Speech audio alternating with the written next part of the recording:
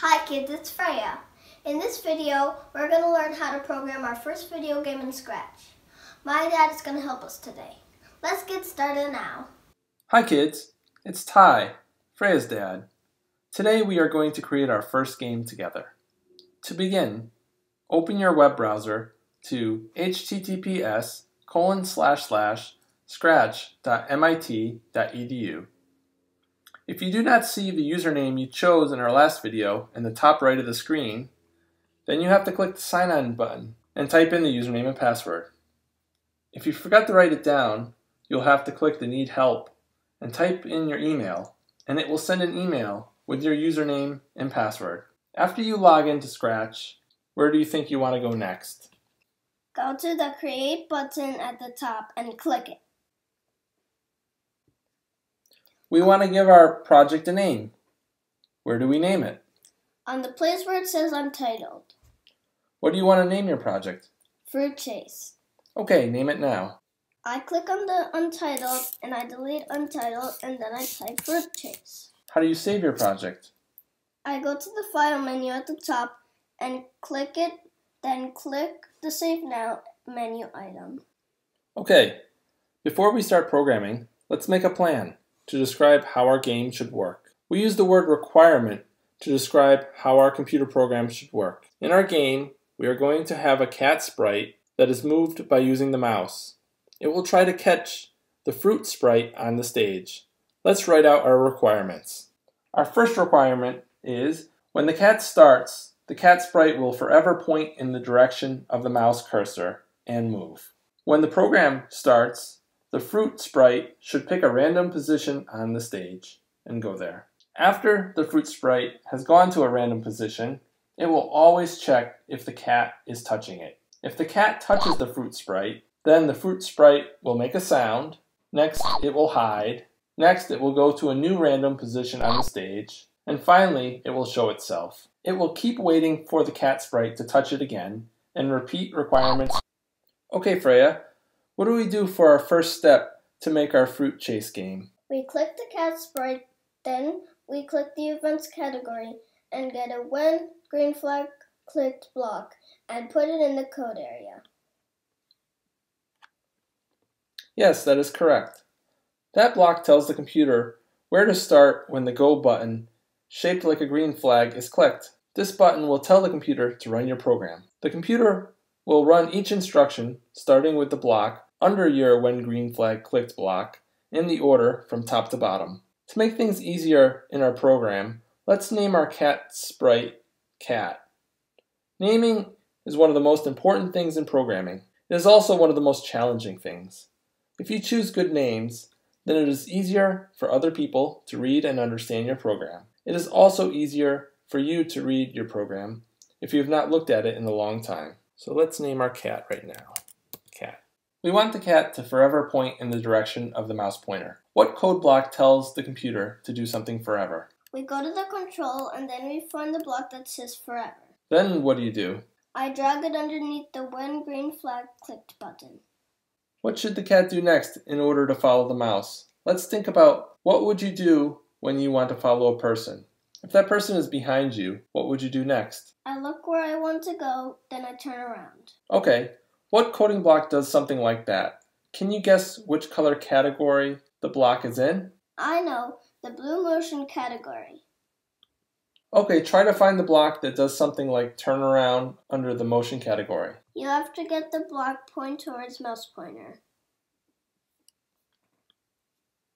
What do you do with that block? Where does it go?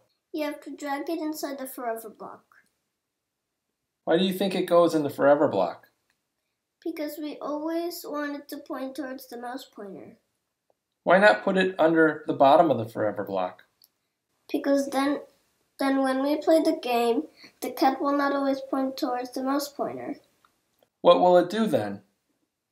How many times will it point in the direction of the mouse pointer if we put it on the bottom? It will point in the direction 0 times if we put it under the forever block. Yes, that is correct. But do you know why?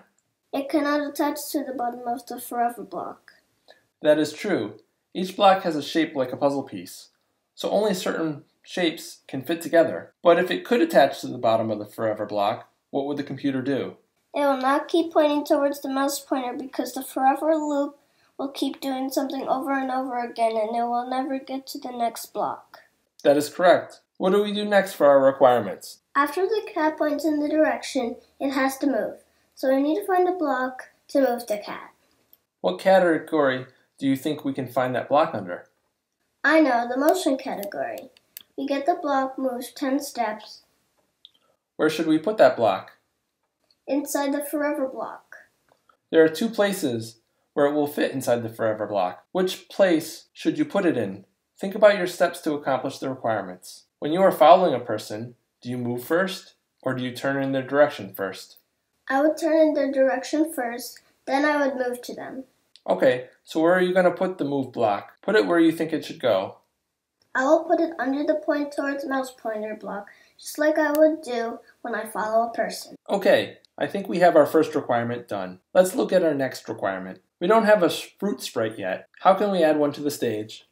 We go where the sprite list is. Then we go to the sprite menu and click on the icon that looks like a magnifying glass, which is the Choose a Sprite menu item.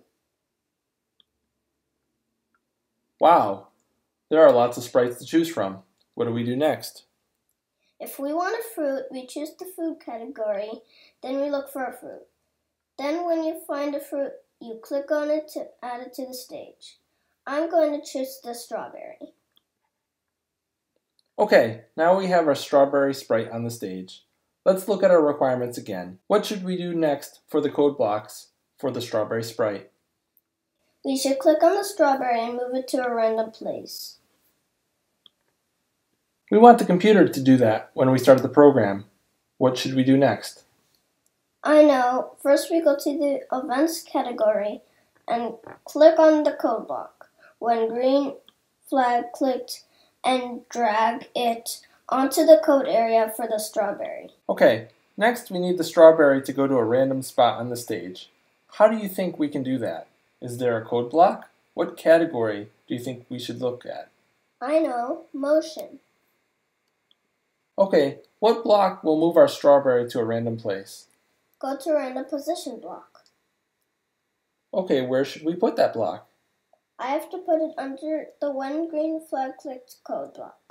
Okay, Freya, before we keep going, let's try our program to see what it does now. Do you know how to run our program? I know, we click the green flag button above the stage to run our program. Okay, try it. What is happening if you move the mouse cursor? The cat is following the mouse cursor. Is the program complete? No, I have a question. Can we make the strawberry move by adding more blocks? Yes, we can add more blocks to make our strawberry move. How do we stop the program? I know. Click the red button next to the green flag button. Does the red button remind you of something? Yes, it reminds me of a stop sign. Okay, so if you want to stop your program, just think of the stop sign. Daddy, I have another question. Can we make the strawberry smaller? It is too big. Okay, let's do it. How do you think we should do that? We click on the strawberry and we go where it says size on the sprite list. And we click on where it says 100 and change then the number to a smaller number. 100 is the normal size. We call it a percent. If you choose 50, that is half the normal size because 50 is 1/2 of 100. Do you want the strawberry to be half the size or smaller? I want half the size, so I'm going to type 50. Okay, let's look at our requirements again to see what we should do next. How do we do the requirement that we do something over and over again forever? I know. We go to the control category and get the block forever and we drag it under the go to random position block. Okay, our requirements say if the cat sprite touches the strawberry, then we have to do a bunch of things. We call the if some condition, then do something, a conditional. And in Scratch, this type of block can be found under the control category. Can you guess which block it is? I know. We get a if and then block and drag it inside the forever block. Okay, do it. Make sure to click the strawberry sprite first before you add blocks so that we make sure that we're adding code to the correct sprite. Okay, our requirements say we have to check if a cat sprite touches the strawberry. Where do you think we can find a block for touching? I know.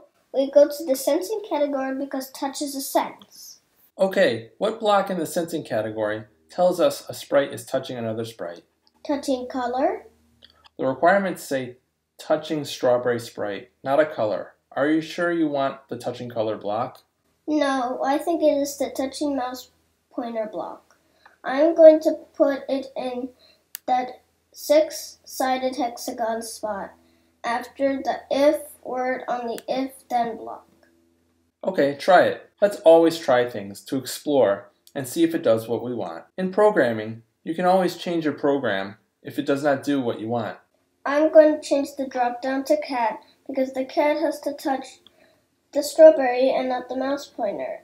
And we named the cat sprite cat. Okay, what do our requirements say we have to do next? Let's see. If the cat touches the strawberry, then we have to play a sound. Can you guess where we can get sounds?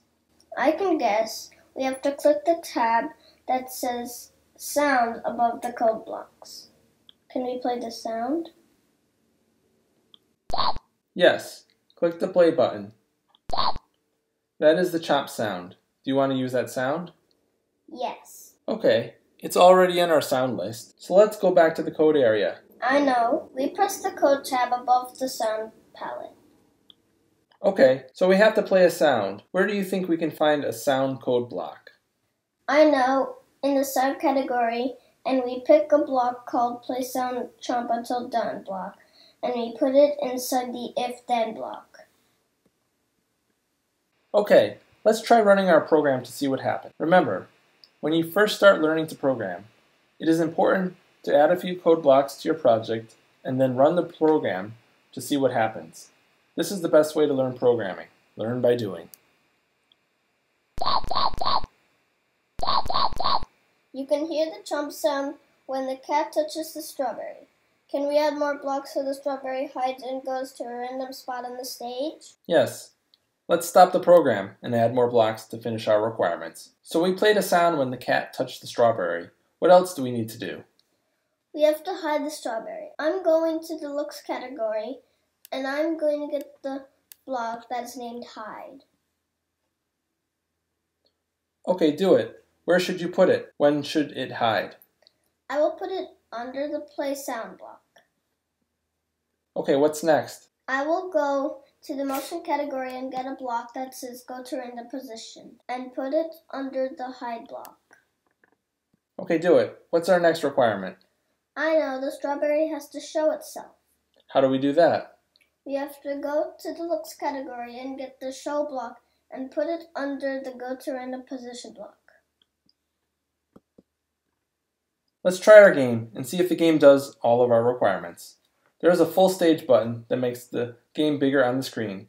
Let's try that this time. We can make the screen smaller by clicking that button again later.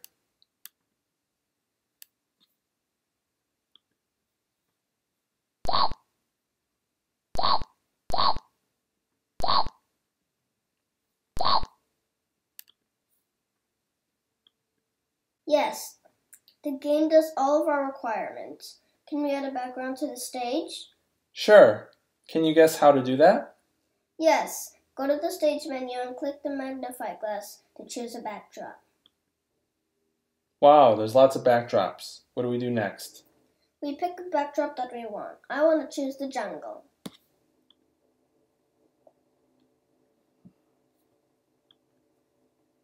Okay, let's try our game one more time.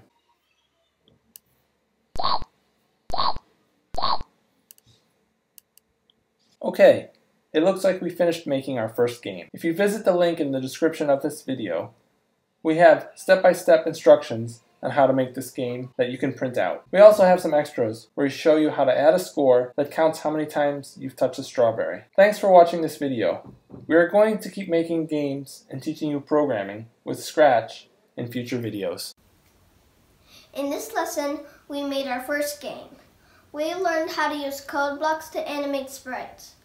We learned how to change the background. We learned how to add sounds to our game. As you keep practicing, you will get better and better at programming. In our next lesson, we will learn how to make a car race game. Subscribe to my channel to get notified of new video lessons. And visit nextlesson.com for step-by-step instructions you can download and print.